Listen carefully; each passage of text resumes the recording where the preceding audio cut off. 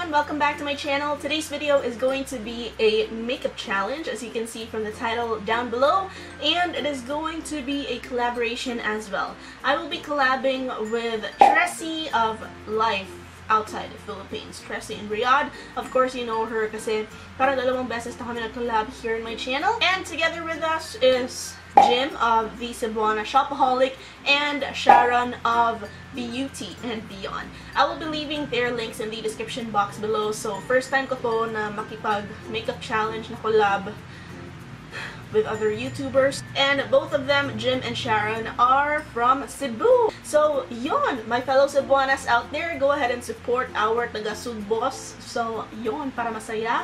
And it's actually almost midnight right now, but I decided to just go ahead and film this video kasi wala lang, para ready tayo, just in case magluko ang ating internet. Anyway, without any further ado, let's go ahead and get right on to this makeup challenge. So, since right-handed ako, I will be using my left hand for today. Yon.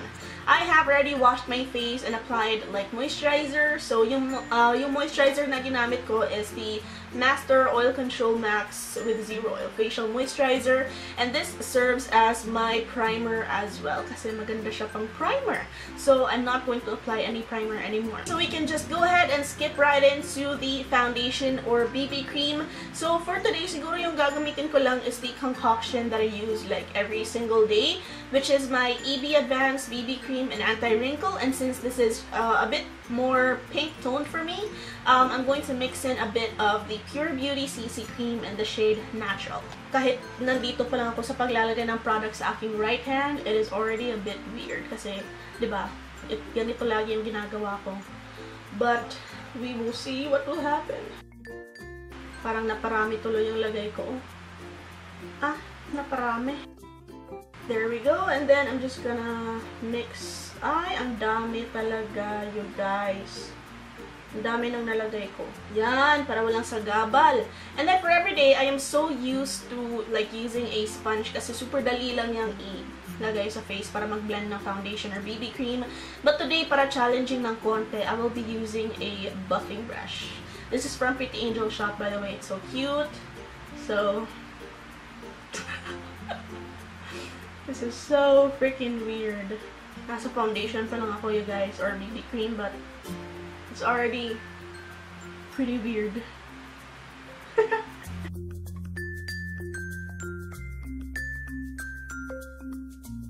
Parang sumasakit na yung yung left hand ko. Siguro kasi hindi siya sanay na may ginagawa. Maragi siya way kusog ba? Way polos.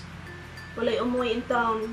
This is so hard. I mean, I just said a bad word. Alright, ayan na nga you guys. Tapos na tayo sa BB cream.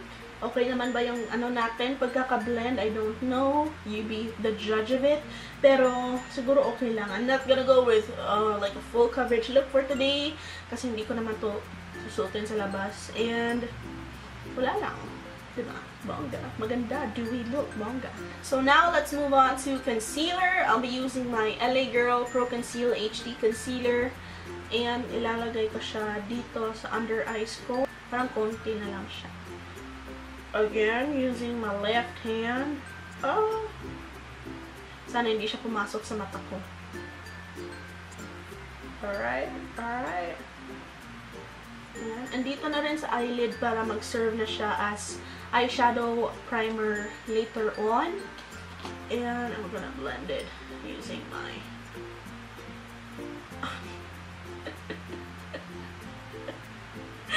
it feels so weird. On second thought, I'm going to use my sponge. Madumi siya kasi ginamit ko siya kanina.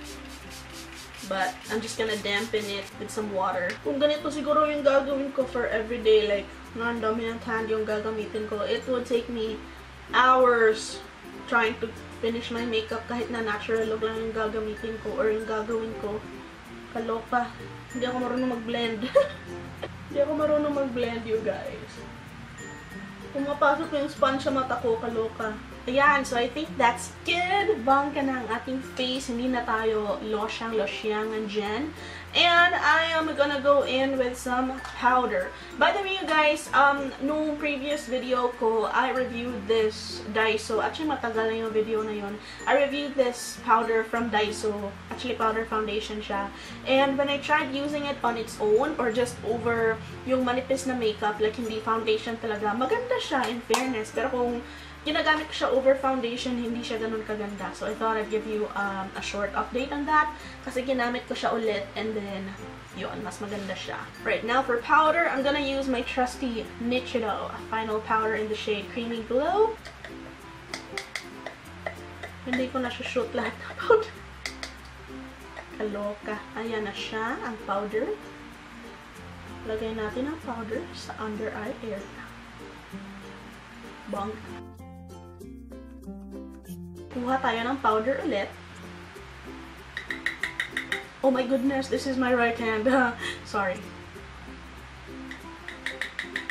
And powder the face. This is really hard, you guys. I challenge you all to try and do this makeup challenge kasi hindi siya madali. Hindi siya madali at all. Kasi walang control yung left hand ko. Okay, so now, it's time for yung kinakatakutan ko na part, which is the brows. So I'm gonna start by brushing them in with a spoolie. Okay, that wasn't so bad. Yan yung brows, joke. So I'm gonna go ahead and fill it in. Gagamitin ko lang is brow powder. Alright, so for today, the brow powder that I'm going to use is this one from my Clean Color American Icon Brow Palette. I'm just gonna take this one right here. Hindi na siguro ako maglalagay ng wax, or should I? Maglalagay pa ba ako ng wax? Hindi na siguro. So I'm gonna take an angled brush like this one and zoom in ko kayo ng konti para na mas makita niyo yung ginagawa ko. Kuha ko nitong brown color from the palette. My goodness, this is so hard. Ang hirap niya, you guys. Like, wala akong control over my hand. Oo.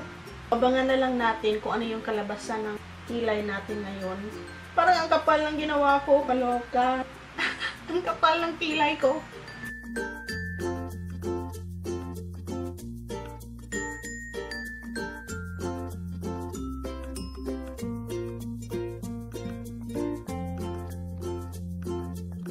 Ayan nga ang aking kilay, you guys. Oh, kapal-kapal niya. Nasobrahan pa dito sa inner part. So, gamitin ko lang yung pointer finger ko. This is my left hand, by the way. There we go. Then, spoolie again. Yan. Not bad for my non-dominant hand. Tapos, isa-set ko yung brows ko using my Sansan Eyebrow Mascara. This one right here. This one is in the shade Light Brown. Not bad. Para sa akin, not bad to. Alright, you guys, I've already done both brows. And pantay ba? Pantay ba sila? I don't know. Pero kailan ba naging pantay ang kilay ko? So now, gawin naman natin ang ating eyeshadow. Isa sa mga dinidread ko rin sa challenge na ito. Kasi kahit nga right hand yung ginagamit ko, hindi ako ganun kagaling mag-eyeshadow. And it takes me a long time to do my eyeshadows. So, ano na lang kung non-dominant hand yung gamitin ko.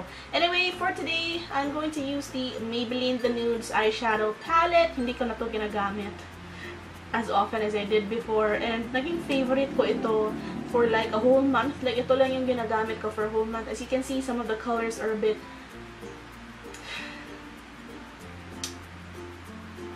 overused.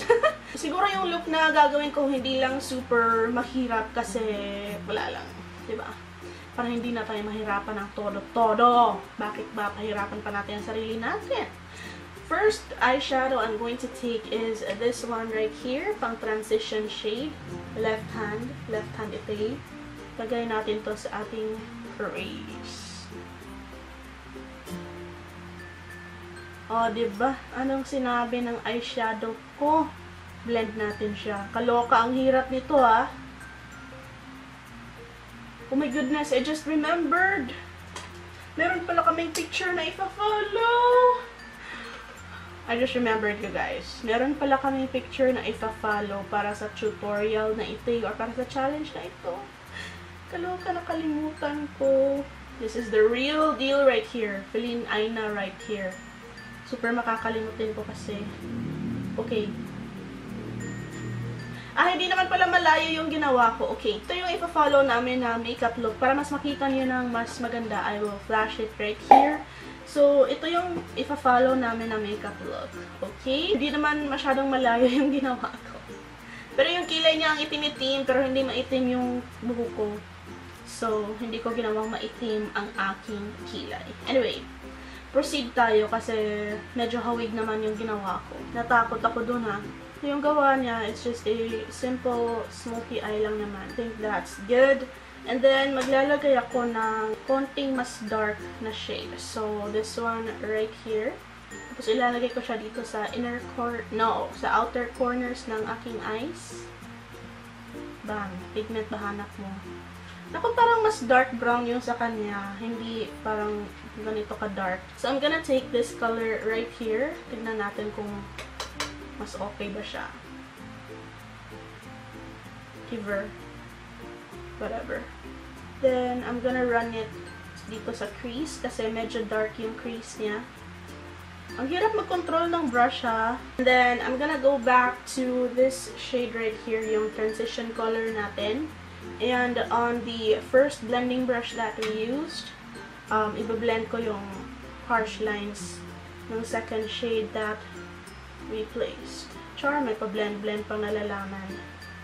My eye makeup is looking really chaka right now. Pangit-pangit ng eye makeup ko. Kaloka, kaday. Anyway. Okay lang yan. Walang problema. Parang naglagay din siya sa lower lash line niya. So, I am gonna take the dark one right here. Itong dark shade na nilagay natin and mix it with this one right here. Tapos, lagay natin dito sa lower lash line.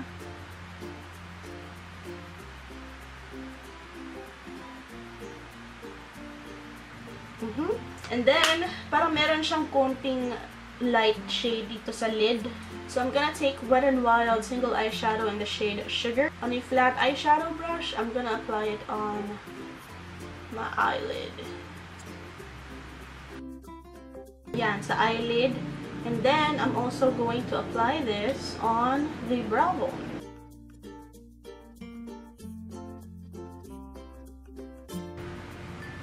Kahit yung paglagay ko sa brow bone, pangit.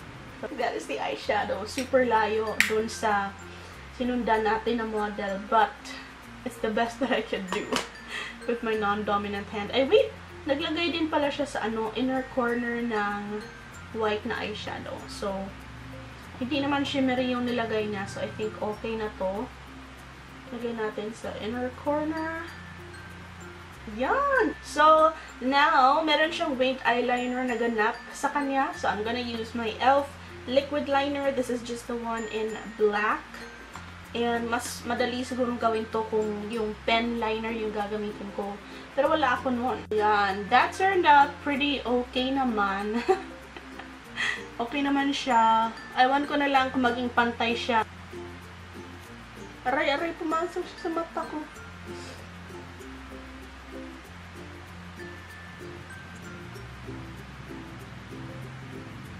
Oh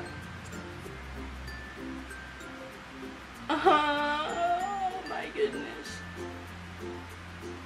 Ano na? Ano nang nangyari? Kaloka. Ay nako, bahala na yan. I'm trying to make it smooth, pero mas maraming mistakes ang nagagawa ko. Like, look at that. Wait lang you guys. I'm just gonna let this one dry and I'll be right back. Ayan na nga you guys. Tignan niyo yung aftermath. Oh. And then, I'm gonna go ahead and curl my lashes. Kakainis din pala itong challenge na ito. And then, of course, mascara. I don't think she's wearing any false lashes. So, hindi ako maglalagay ng false lashes. Mascara lang kasi Nako. Kahit mascara ang hirap gawin. Ay! Ang daming lagpas. Bakit ko ba pinapahirapan ang sarili ko? Bakit? This challenge is so freaking messy. Like, this challenge is definitely a lot harder than all of the challenges that I've done here in my channel. Lower lash. Alright, and tapos na tayo sa ating eyes. Now, it's time for some contour. I'm using the same BYS Contour Trio because this girl definitely has some contour going on. Bam! Contour ba hanap mo, te? Contour ba? Parang stripe lang naman yung nilagay ko sa mukha ko. Wala na talaga akong pake. At this point, wala na. Kasi ang hirap pala nitong challenge na to. And to think ha, ako pa yung nagsabi na, ito na lang yung challenge na gawin natin.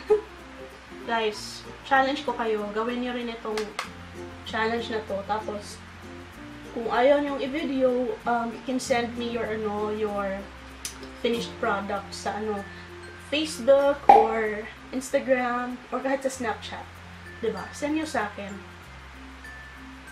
Ang hirap dito na part. As in, ang hirap i-blend. Sa ilong naman, konting contour lang. And then, parang wala siyang blush. Tapos, wala din siyang highlight. So, ano na, te? Ano na? So, for the lipstick, she's wearing a nice, like, deep shade. So, I'm gonna take my Wet n Wild lipstick in the shade Cherry Bomb. And apply that on my lips. I think I need a mirror for this. Lobat na ang aking camera.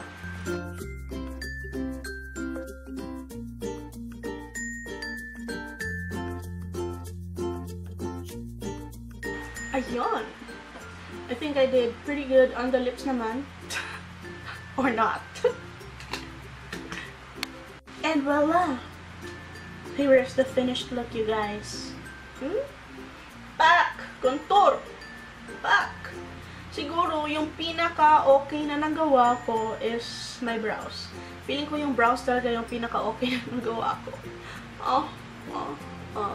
Ano sa tingin nyo, guys? Na-follow ko ba yung nasa picture? Like, i-follow ko yung picture niya, ha? Wait lang. Hindi ko ma-follow yung picture niya kasi grabe yung buto niya dito. Obvious na obvious. So, meron siyang buhok na ganyan. Then, electric pa na to. Aloka. Panira ng moment. Ganyan na lang.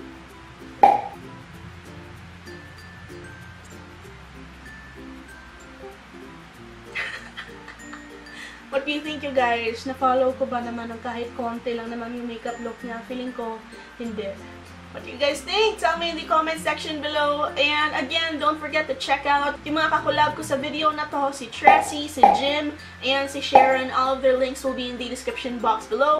And I guess that is it for our video for today, you guys. I hope you enjoyed watching. Please give me a thumbs up kung na-enjoy kayo sa video na ito. And sana hindi ko na-bored kahit na medyo mahaba siya kasi almost na nga maubos na yung battery ng camera ko kasi talak ako na talak. And ang tagal kong gumawa ng makeup ko kasi ang hirap. Ang hirap talaga, you guys.